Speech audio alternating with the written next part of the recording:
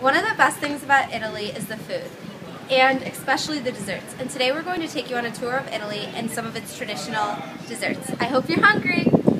Okay, so here we are at Tazza d'Oro, a really famous coffee place next to the Pantheon, and we're going to be trying one of the more interesting sweets of Rome. It is called the Granita di Caffè con Panna. Posso avere una granita di caffè? That's it.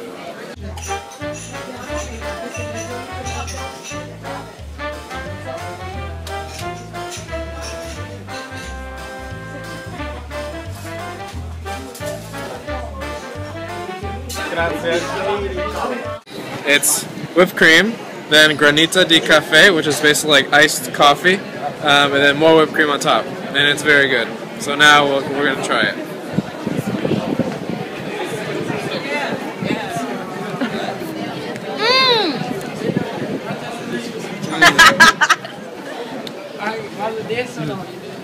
How is it? Very good. What do you think? Delicious. Delicious.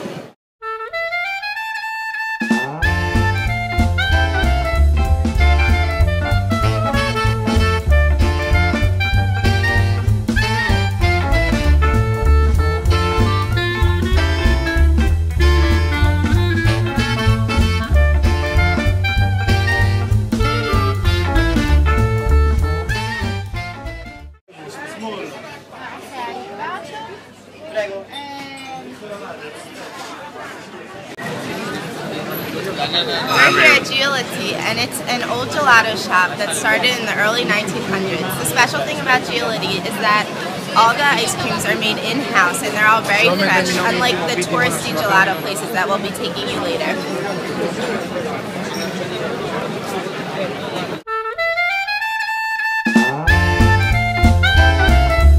So, as we said, Italy and Rome are very famous for gelato, but it's important to know which gelato is good and which one is bad. Here we are in front of Blue Ice to tell you more about some of the bad gelato. So, what makes Blue Ice different than, say, Giolitti?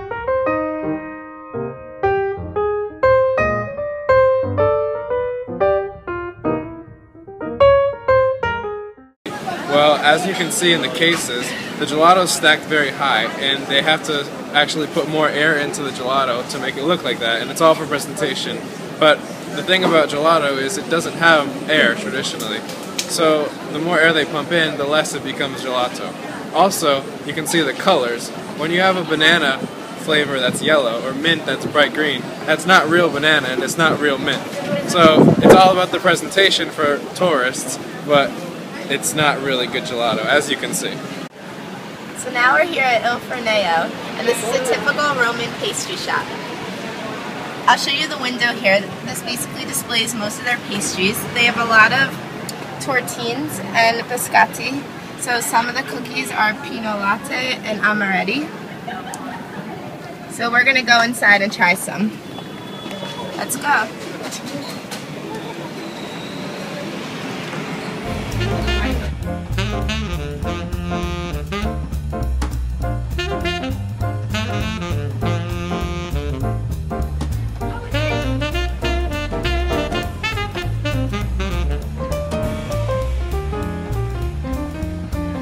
One of the best parts about Italy is that there's so many different regions and they each have their own different types of desserts. We're in a Sicilian bakery where they have... Posso avere una di questi? This is an olivete, and it's a sugar-coated almond. Mmm!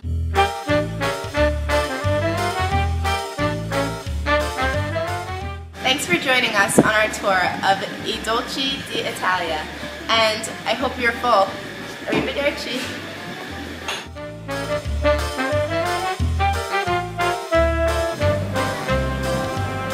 How is it?